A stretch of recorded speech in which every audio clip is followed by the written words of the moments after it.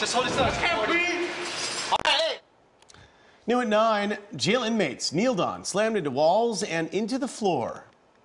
Well, newly released video tonight shows violent use of force against inmates at LA County jails. Those videos, just ordered unsealed, all stem from a 2012 court case. KCAL News assignment editor Mike Rogers has been going over those videos tonight.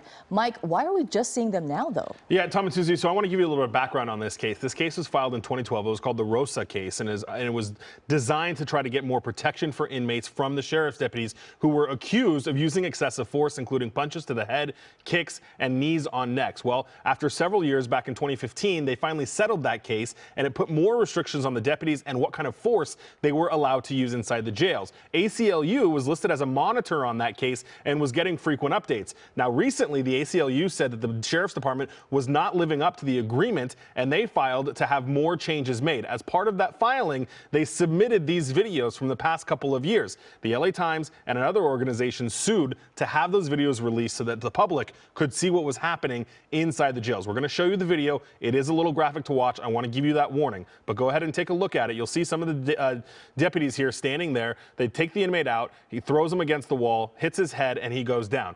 There are several punches you'll see in some of these videos, and that's exactly what the ACLU says is unacceptable and unnecessary is what they called it. So the LA Times sued to have these videos released, and now we're able to finally get a look at them. Now, the LA Times data shows that the use of force incidents within the jail has actually reduced since the 2012 lawsuit and the 2015 settlement agreement, but not to where they should be according to the agreement that was made. That's kind of the crux of this whole situation. They say more needs to be done to do this. Now, here at KCAL, we actually did a story with somebody back in 2020. I want to show you that video, and I want to be clear that this video is not a part of what was released by the judge today, but something that we had gotten on our own after this inmate reached out to us saying he was arrested. The charges he was arrested on were ultimately dropped, but while he was in custody here, this incident happened with the deputies. Now, you'll see here in a second, the man makes a small flinch with his arm, and that's when the deputy grabs him and takes him down. Now, at the time, I had reached out to the sheriff's department on this and asked them what the deal was with this.